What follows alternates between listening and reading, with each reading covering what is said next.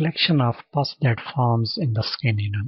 And the boil symptoms and signs include like a firm reddened bump,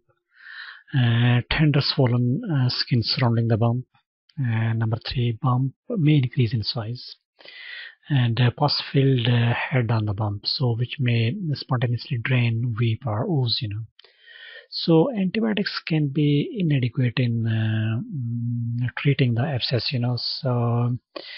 it may need and the primary treatment for the boils include hot packs and drainage, So the abscess, but only when it's soft and ready to drain. So most boils resolve on their own or with home remedies, Now, if the individual has fever or long-term illness such as cancer or diabetes, or is taking medications that suppress the immune system, and then he or she should contact a doctor, if the abscess develops, So there are a number of ways to reduce the likelihood of developing some forms of boils, but the boils are not completely preventable, And so the boils themselves are not contagious, but the bacteria that cause the boil,